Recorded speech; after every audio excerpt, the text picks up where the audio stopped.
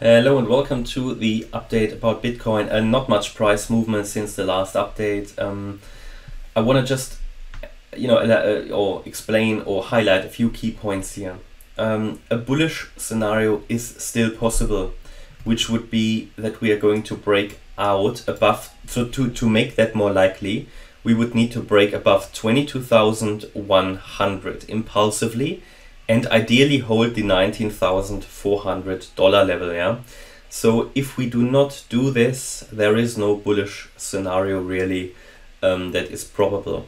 So unless we go above 22,100, I will not really talk about the bullish scenario anymore. Please understand that. It is just also needed for simplicity reasons. There is a scenario where we could, without a problem, get into the region between 23,000 and 25,000. Is it probable? No. Therefore, I leave it off the chart for now, but anything is of course possible. But this scenario has become very unlikely, okay?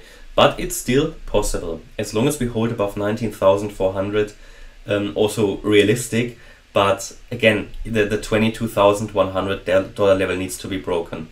So, and then it's all about, how strong is the retracement going to be in this wave 2? Because we have the possibility that we are, that we came down here in the wave 1, that we're going to retrace in a wave 2 that might take us into the region 21, 22K, and we would then sell off in a wave 3. That is absolutely possible. That is what would need to happen imminently, basically imminently. Because of the wave count here, it would suggest that we saw here a wave 1 to the downside, and then here an A and a B, and so basically an expanded flat that would become, and then we would see a wave C to the upside. So maybe it's not going to be that strong. Maybe we only touch the 21K or go just below it. It would be a very weak wave 2 then. But the point is the wave 2 should not go above 22,100.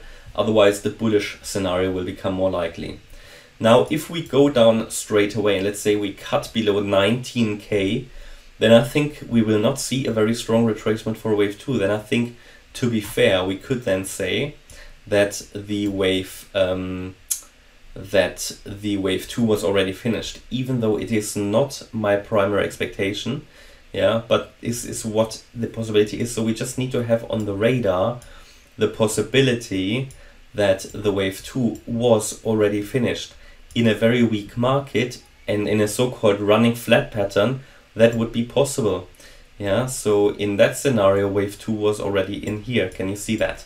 That was at 20,415, and it would have been a retracement, not even of the 23.6% fib level. So again, it's not my primary expectation. It's a very weak wave 2. It would work very nicely with the proportions between waves A and B and C. Yeah, but it is not my primary expectation. It's a bit too weak for a wave 2. However, it is not invalid. So there is no rule that tells us that wave 2 couldn't be a very shallow one. Okay, so this would be a scenario that we have to focus more on if we go below 19K straight away. It would make a scenario with a stronger retracement unlikely, because then I'm looking at this here in terms of, okay, this was the wave 2, and we're now in a wave 1 of a wave 3. Why is that? Because, I'm already on the 1 hour chart. We could then see this here already as an unfolding diagonal to the downside, which would be a wave 1. So basically here 1, 2, 3. Here probably the wave 4 as a triangle, and another dip. So I'm just saying, be ready for another dip. Yeah, and to be honest, we have to assume another dip unless resistance is broken. You can see the descending trend line here. Unless that descending trend line is broken, I think we have to expect another dip.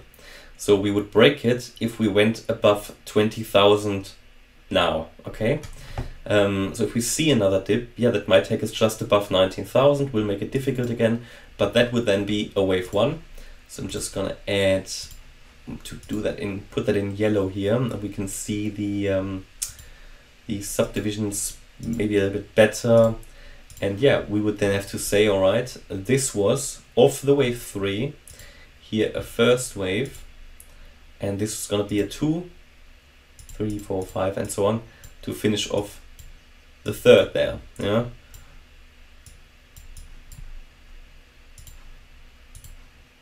So that this is clearer here. Yeah.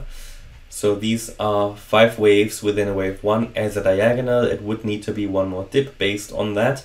Then a wave 2 retracement, where we might just touch the trend line here and then come down in a larger sell-off. That might happen on the weekend, that larger sell-off, so be ready for that potentially, unless we can now go higher from here without making another low. Yeah, without making another low, we're looking at the larger wave 2 retracement. So these are 2 possibilities. To be honest, the scenario with a larger wave 2 retracement I find more likely, because it would allow for a more likely wave 2. You know, if a wave 2 is very shallow, it's just, don't like it. But these are the scenarios that you just need to have on the radar here. The focus is down now, you know that. Since we dropped below 18.9k, the focus has been on the downside, and it is, and it will be, unless we break impulsively above $22,100. Yeah, and that's my update about Bitcoin. So hopefully you liked the update. If you did, please hit the like button, leave a comment, and subscribe. And if you really like the content, then please check out the channel membership. Thanks a lot for watching. Bye bye.